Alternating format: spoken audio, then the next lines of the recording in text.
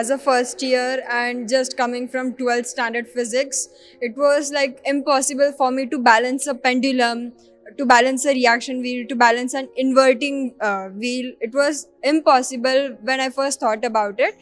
But later when we worked together and came to the conclusion that it is possible, it was shocking for me. You wake up with the idea, you sleep with the problem, giving your time and your efforts. Whenever you see the results are coming, so it gives internal satisfaction. Everyone was saying that this is an intermediate competition, it will be difficult for you as a first year students to participate, but we were like, why not in first year? Let's try out, because we will get more time and will improve more, because once we are equipped with knowledge in first year, then in second, third and fourth year we can apply it in more finesse. Also, first year is about trying new things. So this is one of the new things that we appreciate in our life.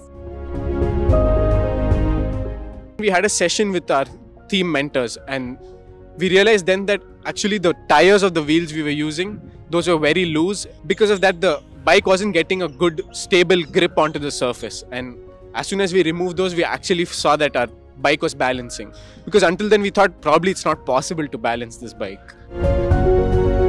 e-Yantra was about hope. Falling every day, we were waking up, trying something like making our code work, but sometimes it wasn't. So it was like, oh my God, we might quit now. But every day we used to stand up and with the same enthusiasm we were working. So what it requires is to keep working and not stopping to work, not quitting. It's really commendable that this 6 months have taught so much about robotics than our curriculum would not.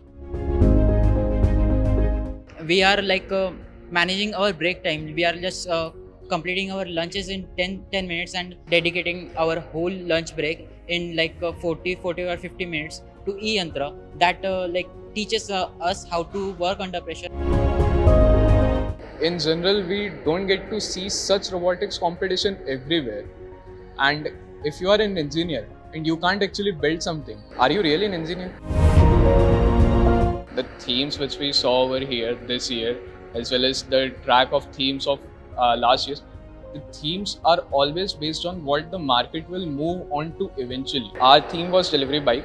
Delivery bike concept was just introduced in Pune Auto Expo. But we are not just making a self-balancing bike, we are also delivering with it.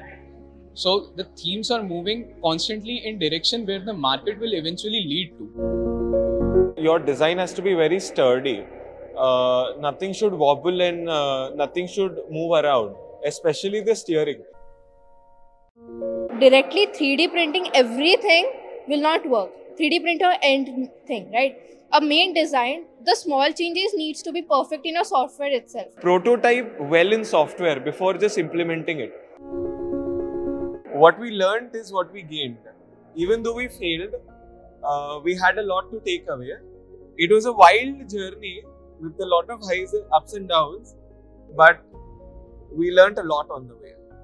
e-Yantra is all about experiments. The more you do experiment, the more you get to learn. e-Yantra actually made me think of to be a jack of all trades because we have got to learn every bit of robotics, right from coding to hardware to control systems. It gave the feel of engineering, what exactly engineering comprises of, a completeness in engineering what e-Yantra has brought into.